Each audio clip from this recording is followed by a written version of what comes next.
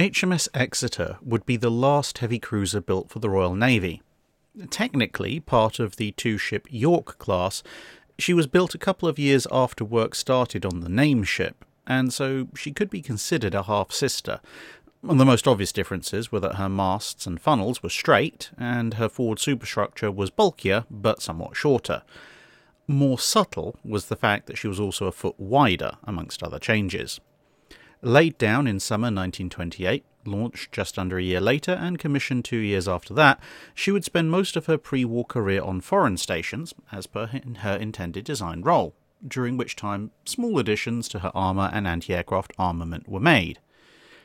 When war broke out in 1939, she was assigned to Force G to track down the German heavy cruiser Graf Spee.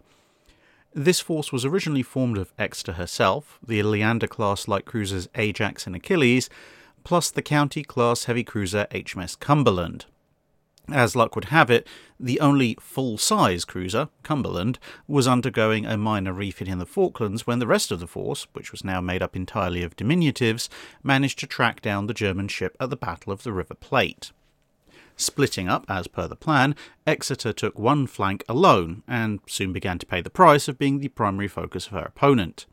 Hits and near misses from 11-inch shells rapidly wiped out half her torpedo crews, her spotting aircraft, which was about to launch, most of the communication system, and then also her super-firing forward turret. The blast and shrapnel from that particular hit also killed most of those who were on the bridge, prompting the survivors to relocate to the backup control position aft, at which point further hits wiped out those communication systems as well. Also the remaining forward turret and some of the ship's watertight integrity. Her machinery, though, was intact, and a human chain from the aft control position was formed to yell instructions down to the steering flat. With only her aft turret still in action, and all main fire control systems having now also been taken out, the level of human-only control was joined by an officer who climbed onto the roof of the turret and started correcting the gun's fire by eye with a pair of binoculars. Remarkably, this process worked, and one of Exeter's 8-inch shells scored the critical hit that would leave Graf Spee unable to process fuel and thus eliminate any possibility of her making it home. Although slowly flooding, Exeter kept up her pursuit until a splash from a near miss sent water through a pre-existing shell hole, which shorted out power to the aft turret.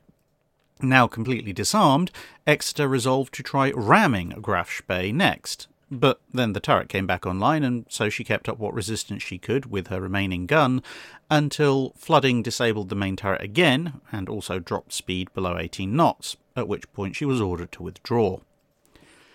Somewhat battered, Exeter needed just over a year of repairs and modernisation before she was ready to sail again.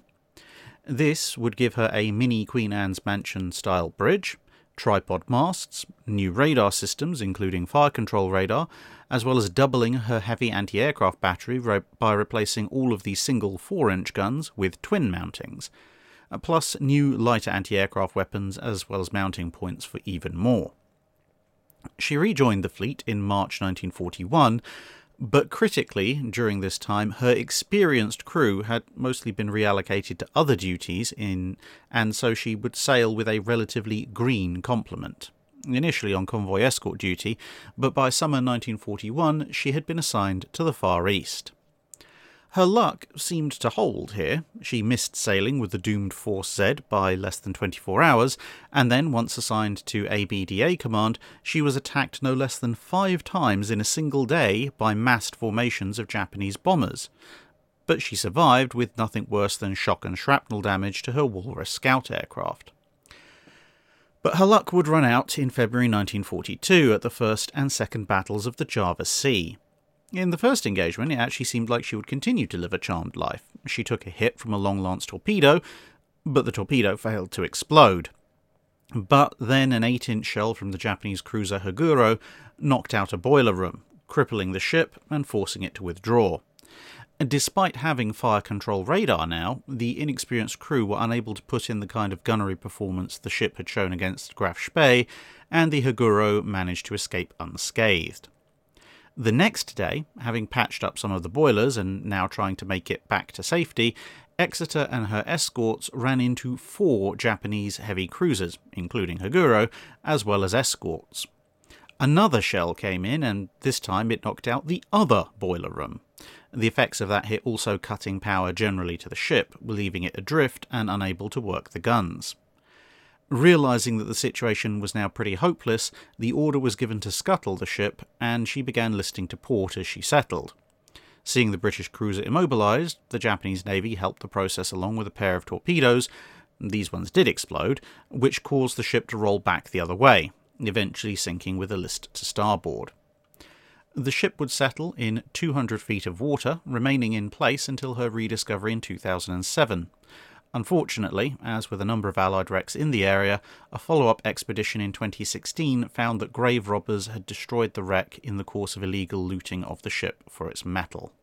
That's it for this video. Thanks for watching. If you have a comment or suggestion for a ship to review, let us know in the comments below. Don't forget to comment on the pinned post for dry dock questions.